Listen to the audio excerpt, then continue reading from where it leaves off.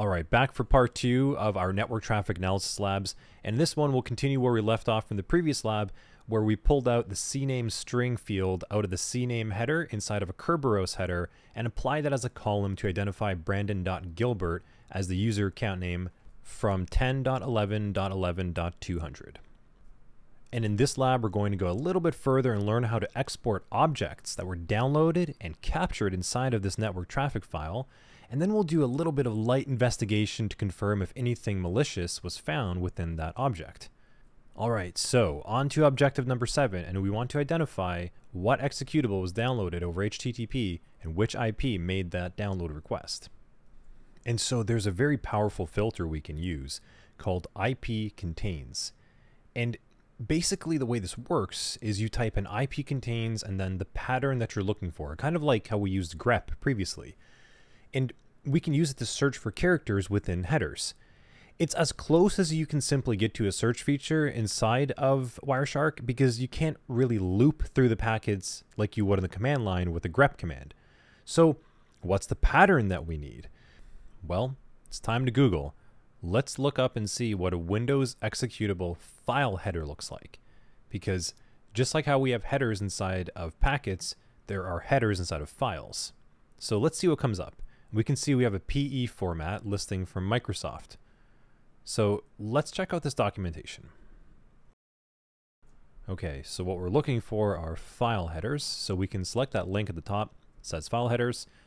And if we look at some of the text right here, it actually says that there's a stub and it is placed at the front of the exe image, and the string reads, "This program cannot be run in DOS mode."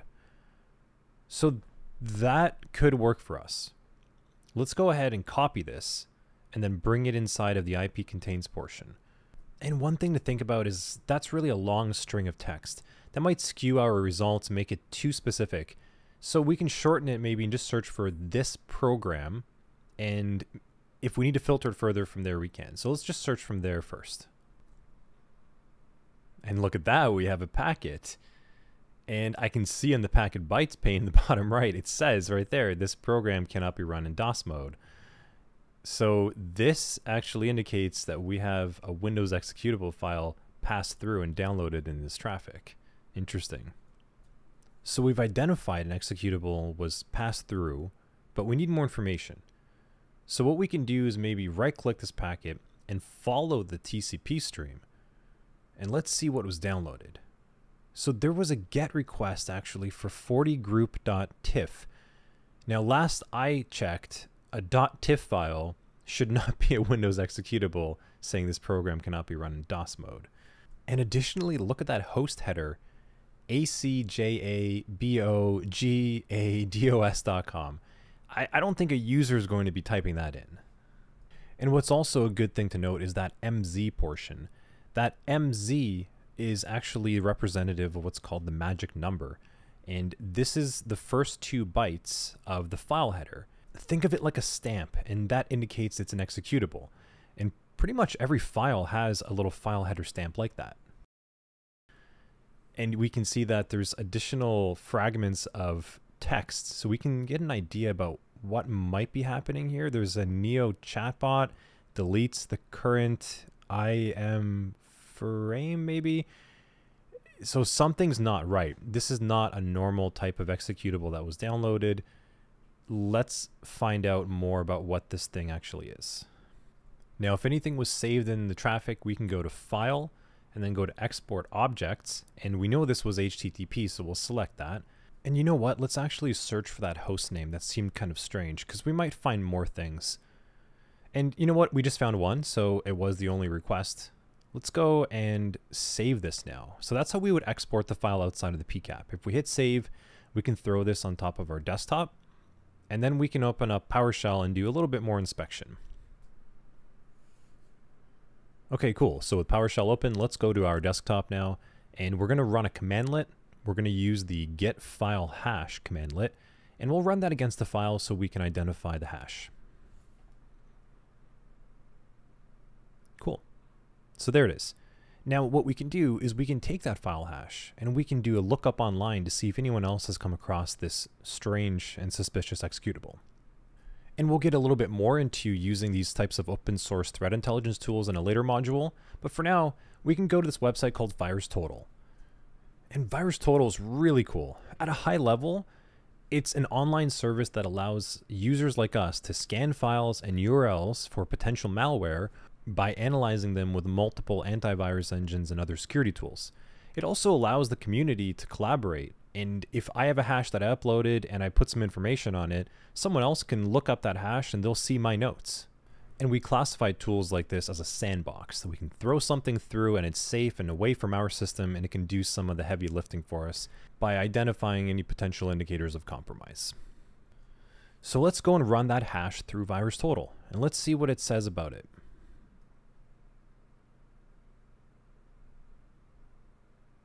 Okay, so not good. 61 out of 71 engines have flagged this as malicious. So we have malware that was passed through the network inside of this PCAP.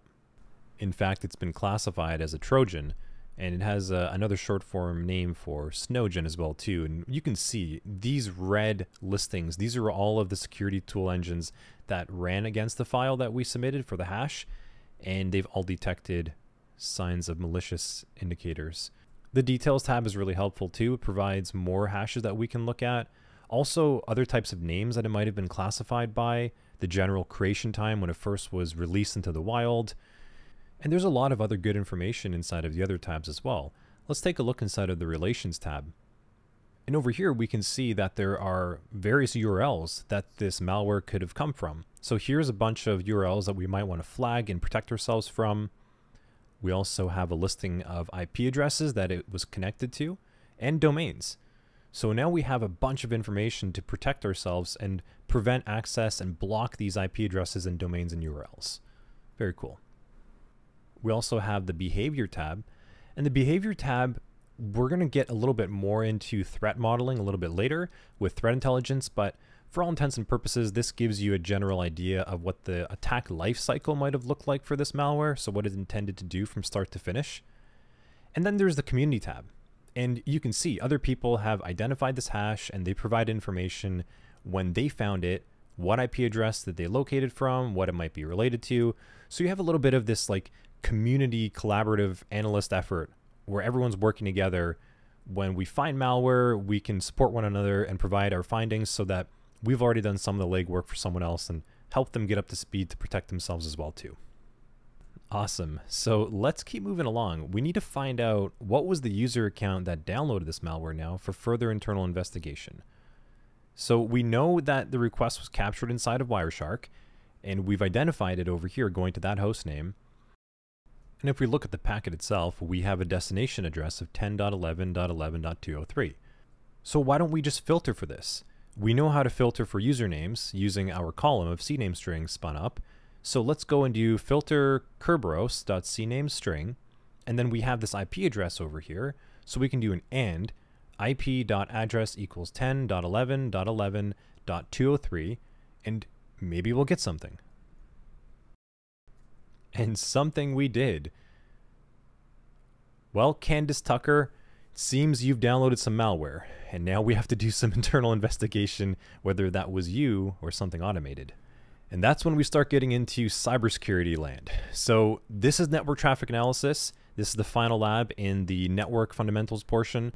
And you should have enough foundational knowledge at this point that if you wanted to inspect your own local traffic or grab a PCAP somewhere online, you could start sifting through it and try to achieve some of these types of similar objectives.